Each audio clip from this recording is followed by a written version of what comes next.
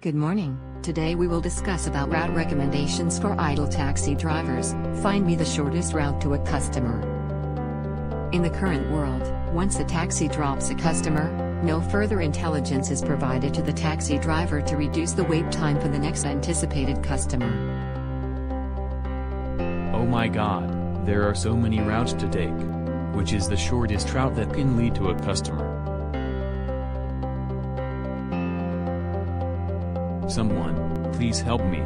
I wish I have some smart system, which can tell me which route I should follow to find the customer.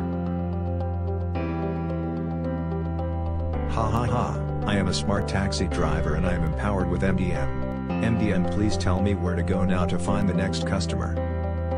Okay sir. Please follow my suggested route. We predict many customers to be available in this route. Okay, on your command ma'am. Following your suggestion. Taxi. Gotcha, got the customer. Thank you MDM.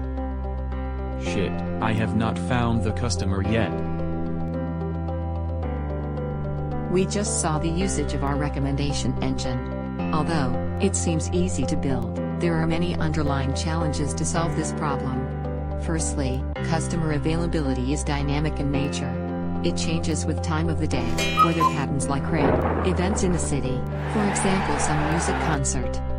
Secondly, this problem is different from identifying the region with the highest chances of getting the customer.